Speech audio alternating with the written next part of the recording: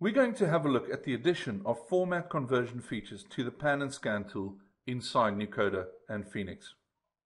Many of you have asked for a way to generate intermediate caches at the same resolution as the output format. What we have done is we've added the scaling and conversion modes that are usually only available on the project settings level to the pan and scan tool inside FilmMaster and Nucoda.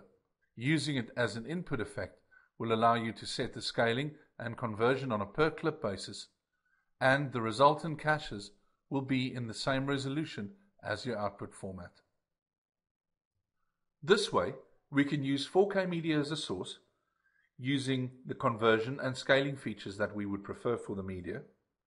We could pan and scan the media, and the intermediate caches that are created will be the same as the output format of the project, saving you time and space.